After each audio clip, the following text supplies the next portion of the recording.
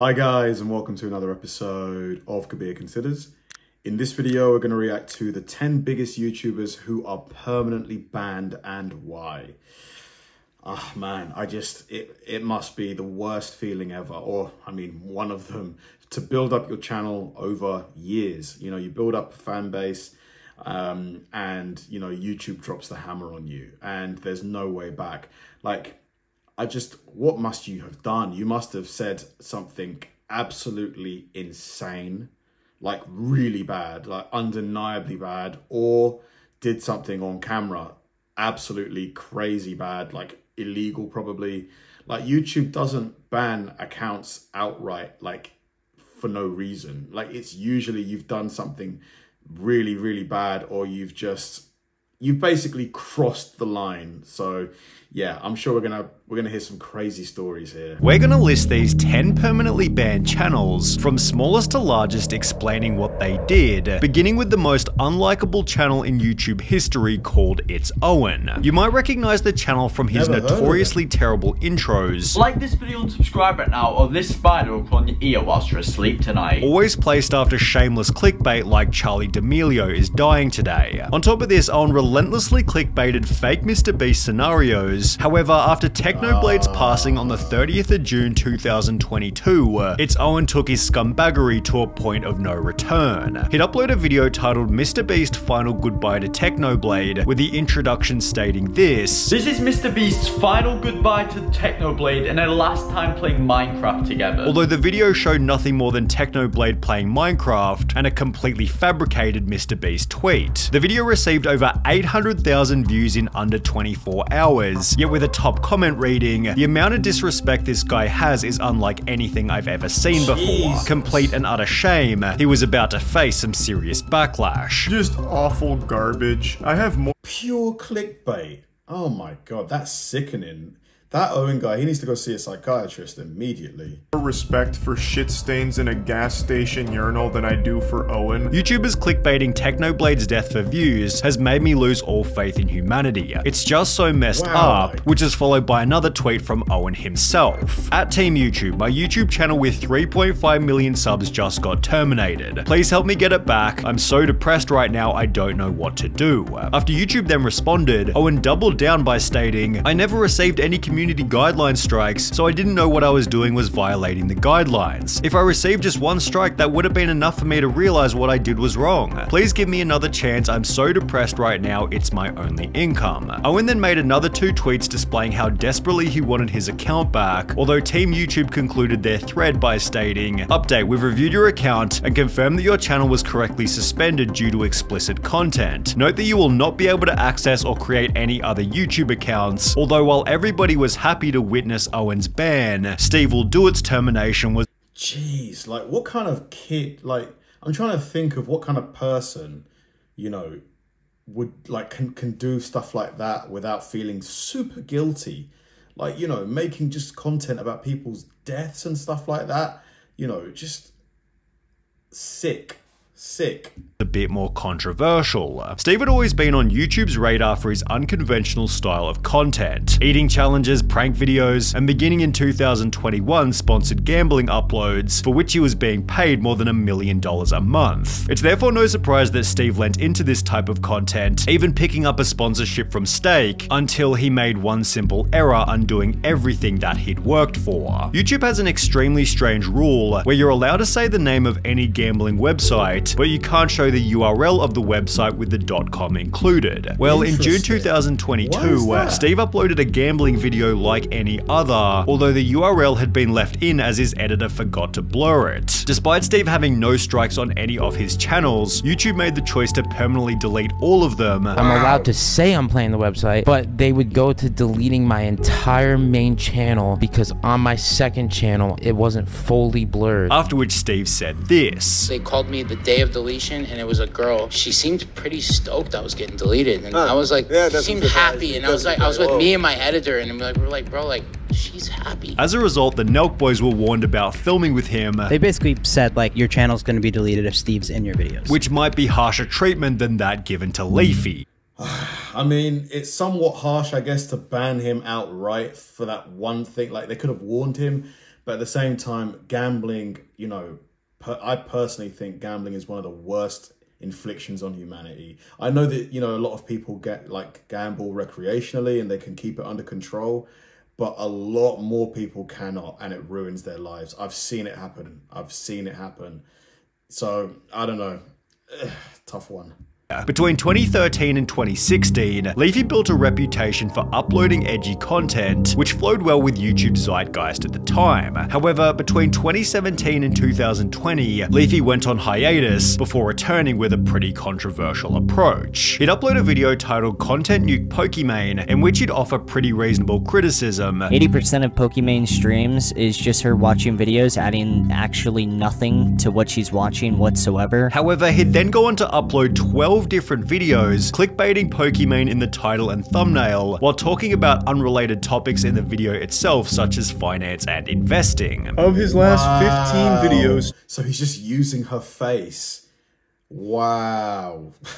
12 of them were on Pokimane. Having 12 videos all insulting Pokimane in the title and thumbnail, that's viewed as harassment by YouTube. Despite having no prior strikes on his channel, Leafy woke up to a permanent ban for creating content designed to harass, bully, or threaten. He'd take to Twitter stating, "Morning at Team YouTube, my channel was suspended yesterday. Curious if there's anything I could do to get it reinstated, or if there's any statement on this you could give on this." However, despite his tweet, Leafy seemed pretty unconcerned about having his channel deleted. If I am gonna be banned, like, so be it. The website is shit. What else is there there's nothing else needed to be said. Pokimane took to Twitter stating, "I know I'm gonna get asked this, so I'd like to clarify I had nothing to do with Leafy's ban," before adding, "Don't want my silence to leave room for assumptions." Leafy's ban was bound to happen eventually. However, someone whose termination was a What? Is this the Kabir dude? The guy who does the funny videos? But yeah, I mean, that guy, come on. Yeah, that Leafy guy, you must have seen it coming. Like, you thought you could just do that? Come on, little more surprising was that of Kabir. He gained 100 million TikTok followers in less than 5 months, and with YouTube launching their own Shorts program, Kabir started posting across the two platforms. His notoriously funny skits exploded on YouTube as they had on TikTok, giving him over 800 million views and 2 million subscribers during his very first month on the platform. This was then That is insane. Followed by another 800 million views in the next month, and after only 4 months of uploading to YouTube, Kabir had racked up 2.4 billion views and 5.2 million subscribers. He was then banned permanently. Why? Well, you see, this wasn't actually Kabir. It was an impersonator who was simply reposting his content to YouTube. He'd gained 2.4 billion views before YouTube ever realized, and this wasn't the only account doing it. Only 5 days beforehand, YouTube had banned another Kabir impersonator with 4.84 million subscribers, after which YouTube found a third impersonator who'd gained over 100 million views in a matter of days before they were also banned. As a result, Kabir began uploading content to his own official channel, which remains very much active, unlike that channel that racked up 2.5 billion views. If he was able, or she, to get monetized, they made millions off of that. I doubt it though, because typically, he might have, because, it takes 1,000 subscribers and 4,000 watch hours to get monetized. And then YouTube has to approve the monetization. That takes about 2-3 days. After that, they then send you a pin for you to create an AdSense. That takes about a month. So even if he got a month of 800 million, he's made millions off that, potentially.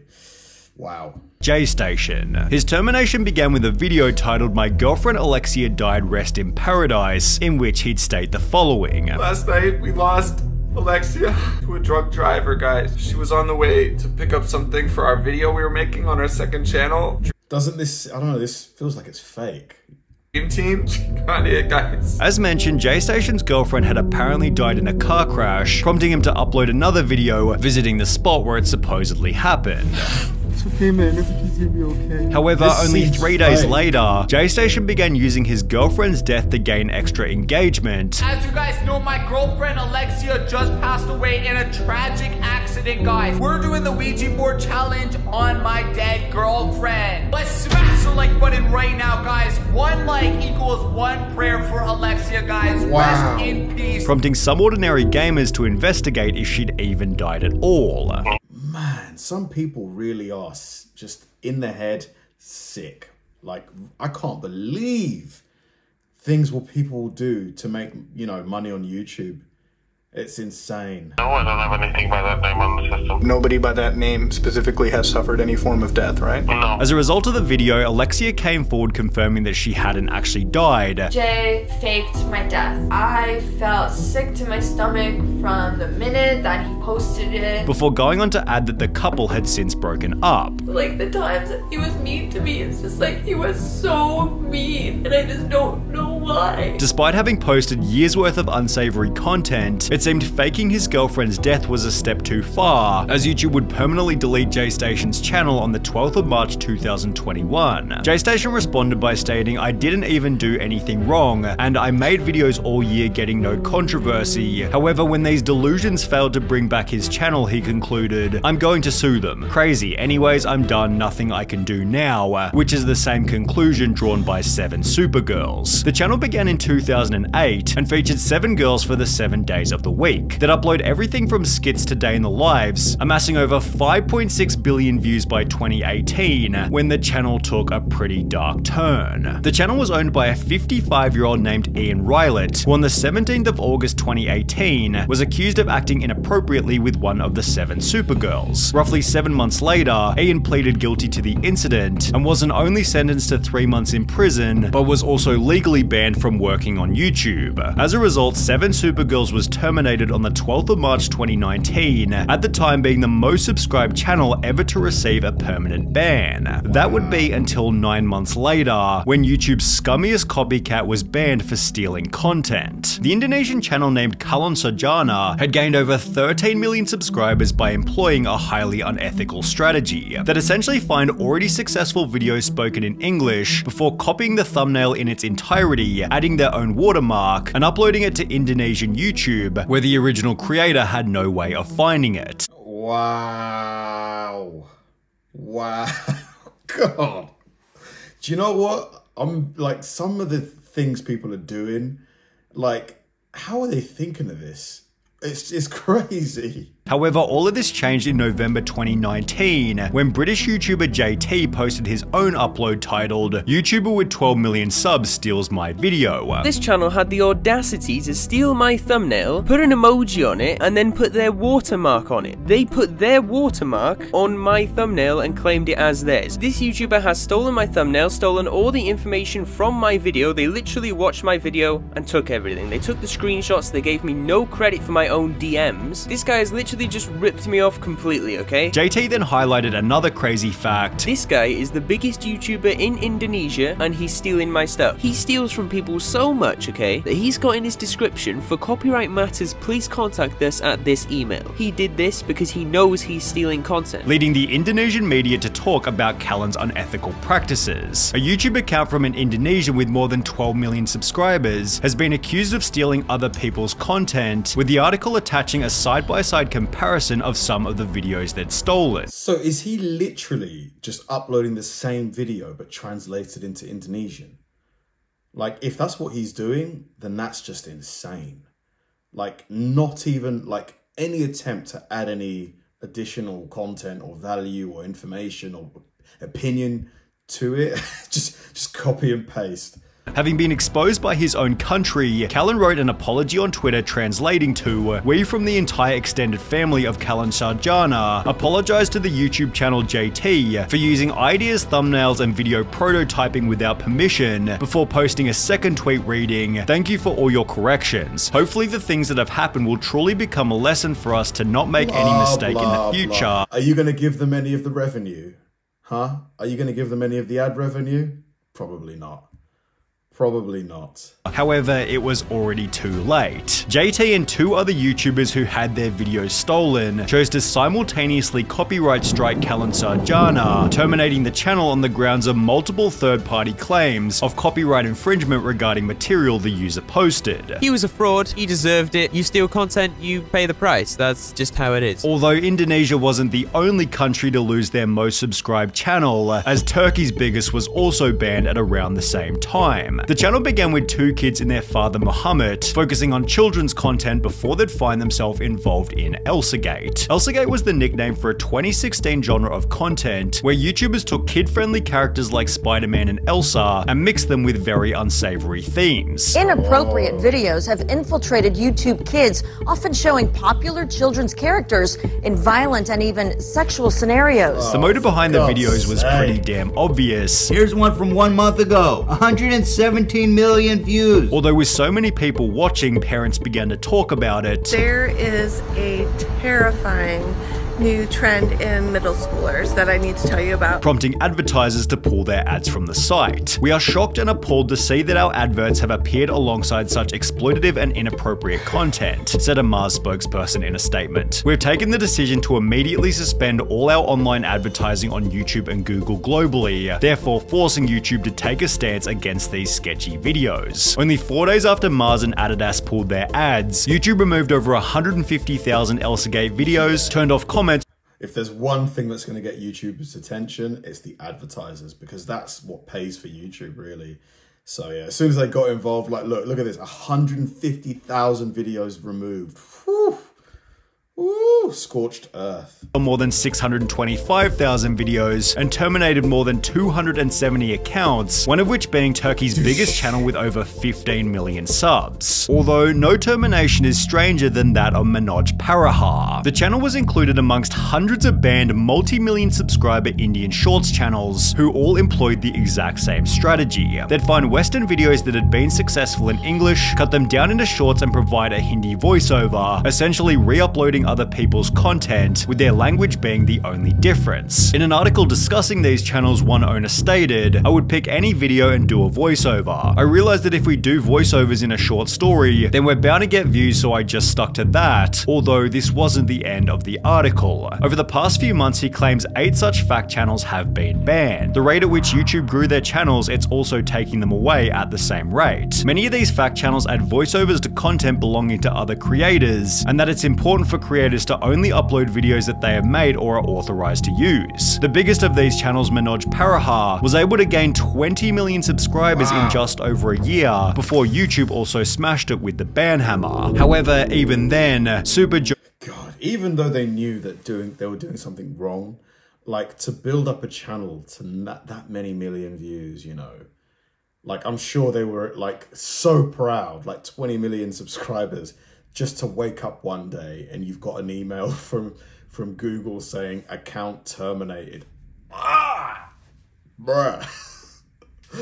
My God, that would be devastating. Jojo Nursery Rhymes was banned with even more. Super Jojo caught copying Cocomelon. This Reddit post referenced a Cartoon Brew article reading, "Super Jojo shamelessly freerides on Cocomelon's success by closely copying and exploiting every possible element of the Cocomelon channel, sometimes even frame by frame," which was displayed in the previously mentioned Reddit post, where user Billy Disney showed just how badly the copying really was. As a result, in August 2021, Cocomelon launched a lawsuit against Super Jojo, claiming that the defendant has built its Super Jojo YouTube business by blatantly copying Cocomelon. 1 month after this, a new article was published reading, "YouTube terminates Cocomelon rival Super Jojo channel with 22 million subscribers, citing that they had received multiple third-party claims of copyright infringement." Super Jojo's ban lasted for 2 months, before the channel was then restored. However, this wasn't the end of the story. The channel's growth took a nosedive following their return to YouTube, and in July 2023, a jury has decided that Baby Bus committed copyright infringement with its animated series Super Jojo, and as a result, they were ordered to pay Cocomelon $23.5 million.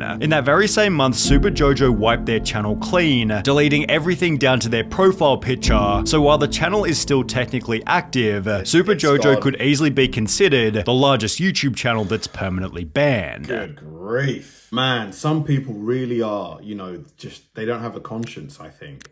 Like, you know how most of us have that voice in our head that if we're thinking of, you know, something mean or something like that, we're like, no, don't do that. You can't do that. It's wrong, blah, blah, blah, blah, blah. You know, some people clearly just don't have that at all. You know, it's just insane that you would fake that your girlfriend had died just to make content off that.